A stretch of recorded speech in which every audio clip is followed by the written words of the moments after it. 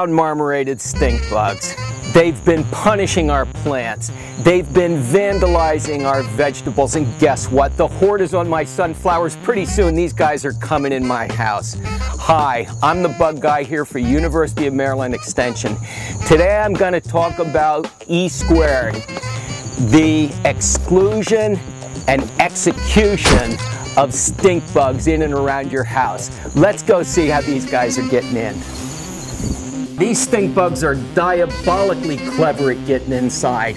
I know this screen is in good shape. I bet there's something wrong with my weather stripping.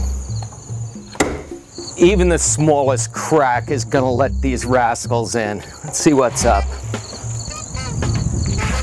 Oh, it's just as I thought. This weather stripping has slipped out. I'm gonna push that up. That looks nice and tight. That'll keep those rascals out. These soffit vents are too small to let stink bugs in, but hey, look at this crack. It's giant.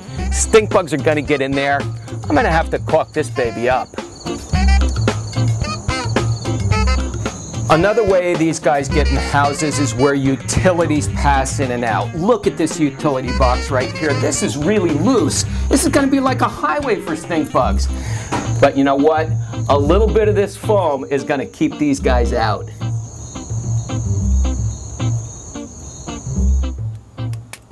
Stink bugs love the attic. Just look at the size of the holes in this screen. You could drive a Mack truck through there. I'm gonna have to get back up here with window grade screening, put it here, put it on the gable end vents. That'll help keep the stink bugs out.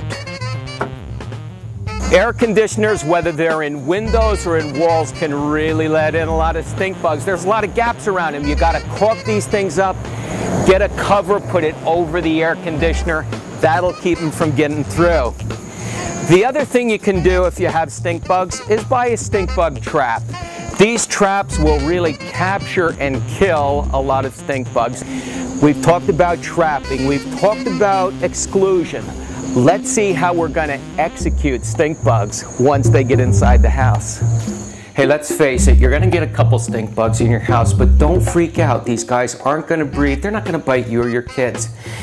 Now it's time to catch these things and execute them. You can make a pretty simple stink bug trap with a water bottle. You cut off the top, you turn it over, it makes a funnel. Then all you have to do is take it, place it underneath the stink bugs, and the stink bugs are gonna fall right in there. Sometimes there are just too many stink bugs to catch in a bottle. It'd be much easier to simply get these guys with a vacuum.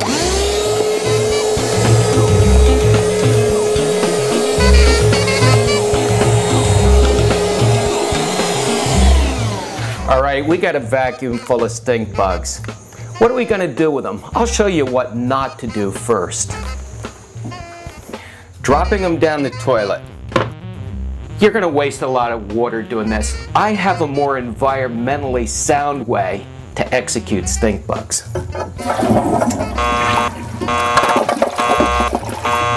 Here's an easy way to annihilate stink bugs once you got them in your little trap. Put them in a Ziploc bag, seal it up, toss it in the freezer for a couple days. That'll chill them out.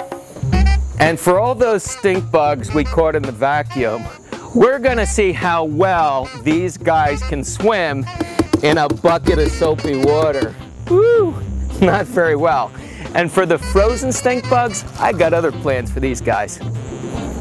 For the little stink bugs I caught in my trap, you can either return them to where they came from, just drop them on the ground, or in this case, I'm gonna dump them in my compost pile. So next time, before you come in my house, you better think before you stink.